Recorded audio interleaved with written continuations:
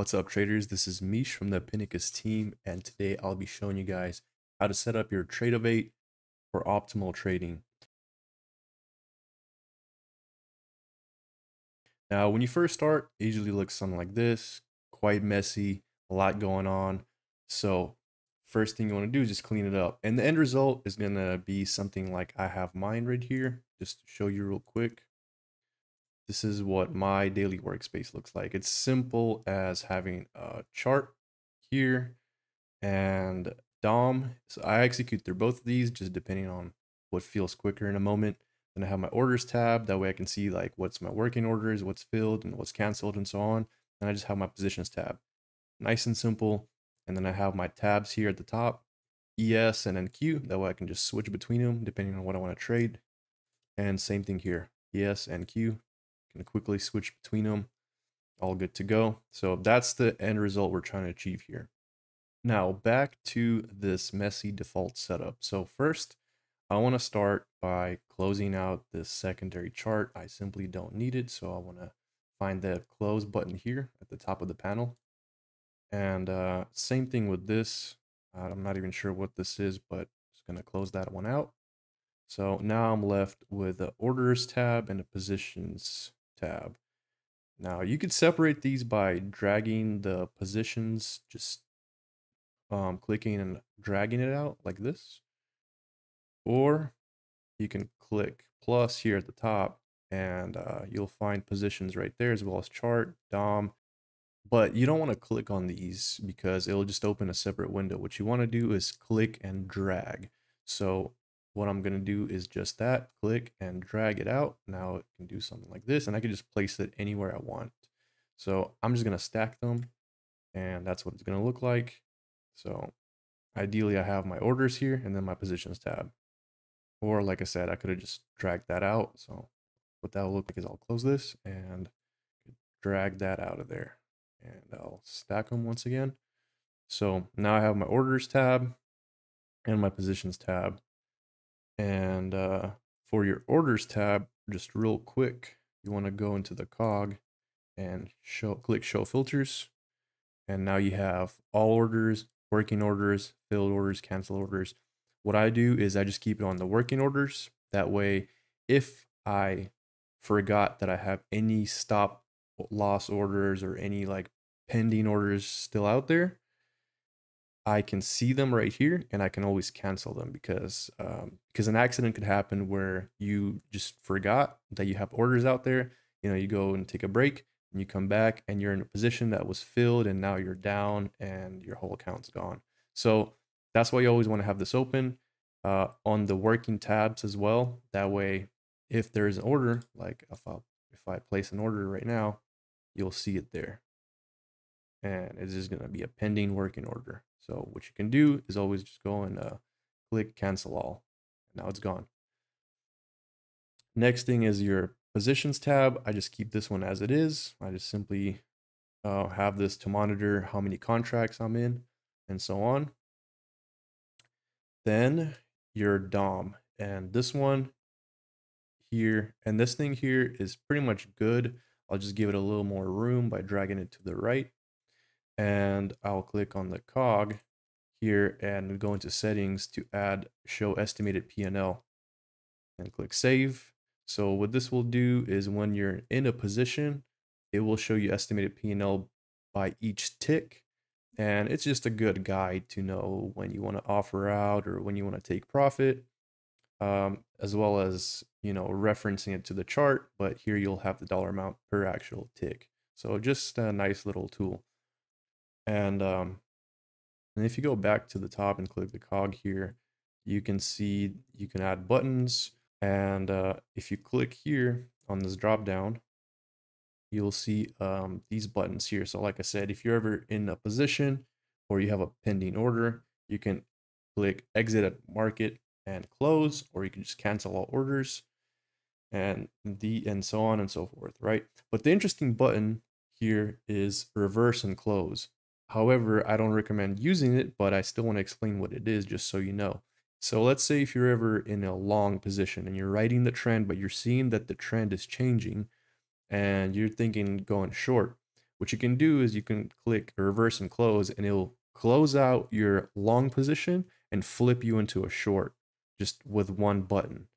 Um, Nice little tool, but like I said, I don't really recommend using it. Just let you know what it is so that you're aware. This next drop down here is for quantity of your contracts. You can select here and you contract them out. And I'll get back to this just shortly after we set up the chart. So next, I want to clean up this whole messy chart. I like mine to look as simple as possible. So I'll close this out down here. And then next thing I want to get rid of is all of these studies. So I'm going to click the cog and just delete, delete, delete all of them. And I also want to pick my time frame that I like to use, which is going to be the 2-minute. You don't see it here, but if you click on custom time, you can drop down to a 2. And now we have the 2-minute chart intraday. Also can choose whatever chart type you want. I use the candlesticks. And then down here, you have your fills and orders. So this is an interesting one. If you have these ticked, it will show all your orders on the charts as they're pending, as they are being submitted, and your fills as are going to be there as arrows, and then you'll also have show trade lines, and it will look something like you'll have an arrow saying that you sold here, and an arrow saying that you covered here, and then the line will just show the actual transaction happening. It's useful when you're doing multiple contracts. That way, let's say if you sold 3 here and you covered one here, then you covered another one down here, and then maybe you like trailed out right here. From this initial short fill, you'll have all these lines. So I recommend on having all of these clicked. These can be very useful for your trade review or just, referencing how you actually traded it on the chart. Then over here is the market depth and day volume profile. I don't need any of them, so I'm gonna uncheck that. And now that I have a clean, simple chart, I can always go in here and choose the color scheme. And you can also click here and customize every little thing like the bars and their outlines. Basically, everything is very much customizable right in here. I'm not gonna mess with that for now. And let me just go back to the dark, save that. All right, so for this next part, you want to make sure that you have these buttons available on your chart. And to do that, you want to go here at the top of that window and select trade mode. Because if you don't have these buttons, you can't click on the chart or trade through the chart, which is something that a lot of traders like to do.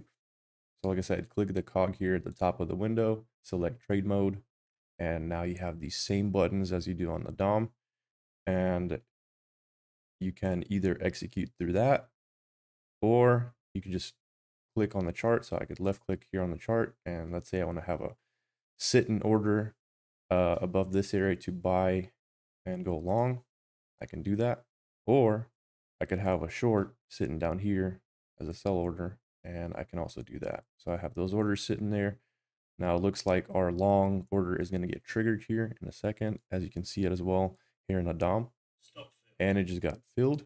So what I could do is I could start placing a stop for that order via the DOM here, and our price for the stop would be somewhere around here, around 550. So I could scroll down in the DOM and I could right click on that area of the 550, and that will create a stop order. It'll just be sitting there. Now what I could do with that order is I could always move it up or down, and I could do the same thing here in the matrix or the DOM. And I could also right click that and select the contract amount of how many contracts I want to sell or buy at any point. But given that this is a stop order for our one contract that we have right now, I'll just have it sitting there as 1. So we have our stop in place. Now, what if we want to have a sit in order at a target? So I'll either look for an area on the chart. So like, for example, here, we could use that area as a target, and I could just put a sell order there for our one contract. Or instead, I could cancel that and put it in the DOM instead.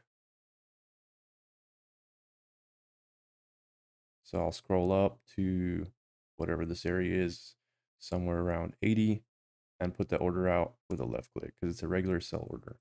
So the one thing I want you guys to take away from this is when you put orders through the DOM, the right click is going to be a stop order and a left click is going to be a regular limit order. Now, with all these orders sitting around, if I wanted to just quickly get out of the position and close these orders, I could just click exit a market and close. That will cancel them all out.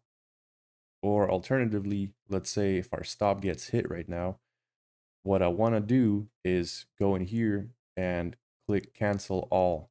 That way we just make sure we got all of our working orders closed. That way this pending order to go along here doesn't trigger while we're away from the desk or something, because that is potentially what could happen. And then you come back to your whole account gone. So you don't want that. Make sure to always clear out your orders. That is why I mentioned that having this working tab open is very important. And like I said, our stop got filled. We are no longer in position, but we still have a sit in order to go along. And if I wasn't paying attention, I could have just walked away from the desk and this would get filled on its own while I'm away. And then I come back, my whole account is gone. Or maybe I'm up big, but that's not a situation you want to be in. So like I said, always go in here in the drop down and just click cancel all just to make sure there's no working orders. That's why I said always check back on this little tab here under working orders. So hopefully you guys found this video helpful. If you have any questions, leave them down in the comments section. If you need a quick response, just DM me in the think tank. My name is Mish once again. And if you found this video valuable, give us a thumbs up and I'll see you guys in the next one.